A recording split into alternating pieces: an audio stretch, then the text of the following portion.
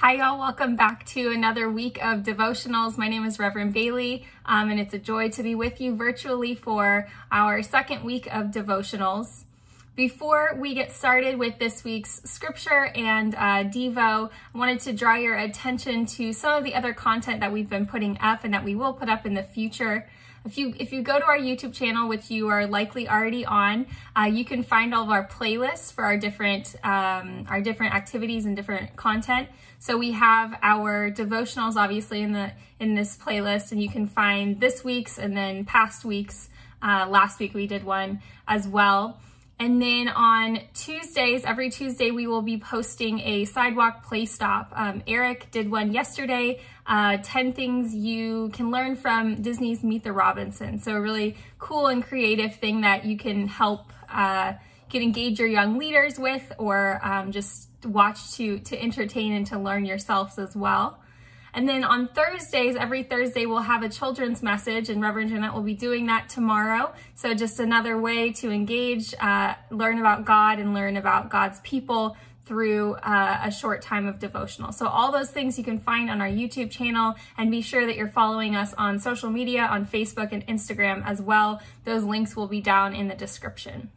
And so with that, let us get started with today's devotional. The scripture that we're going to be focusing on today is Psalm 130, and it is, the subtitle says, A Song of Ascents. Psalm 130 says, "Out of the depths I cry to you, O Lord. Lord, hear my voice. Let your ears be attentive to the voice of my supplications. If you, O Lord, should mark iniquities, Lord, who could stand? But there is forgiveness with you, so that you may be revered. I wait for the Lord, my soul waits, and in God's word I hope. My soul waits for the Lord, more than those who watch for the morning, more than those who watch for the morning. O Israel, hope in the Lord.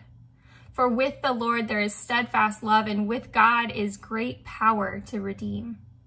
It is God who will redeem Israel from all its iniquities." Now, I don't know about you all, but the number one question that I've been asking myself, and the thing that's really fueled a lot of my thoughts during this time of social distancing through the COVID-19 virus, is when will this all be over? When will we be able to stop this distancing? When will we be able to come back together again? When will this all go back to normal?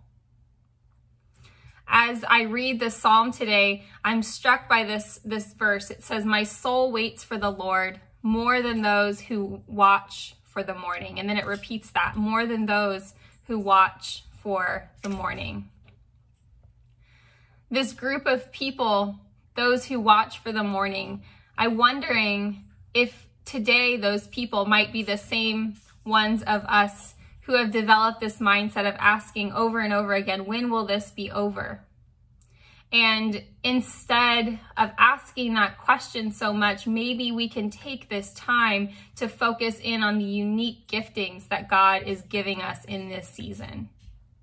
And so instead of watching for the morning, instead of waiting for that day when we will set an end date to all of this and go back to whatever normal is going to look like after this, maybe tomorrow, maybe in a few months, who is to say really how long this will take? Maybe instead we can be asking a different question. Maybe instead we can ask the question to ourselves of, what is God teaching us in this time? How can I wait for the Lord?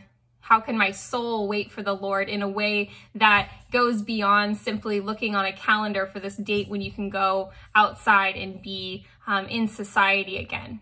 And so maybe one of the unique giftings of this time, or at least it's learning and showing itself to be this, is that maybe this is a time for me to work on my spiritual life a little bit more.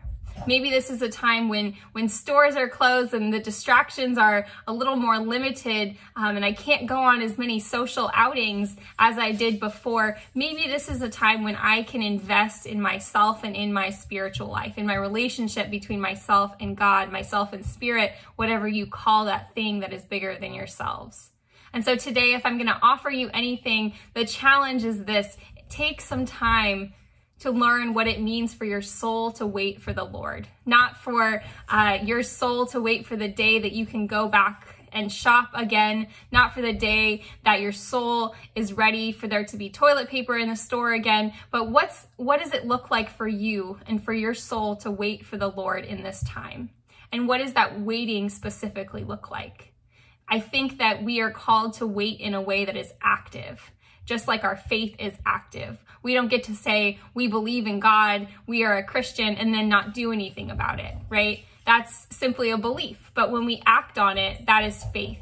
And so for our soul to wait on the Lord, I think that is an active thing too. And I would challenge you in this time to work on making your faith active, to grow in your faith, to grow in your spiritual lives as you wait patiently for what is to come.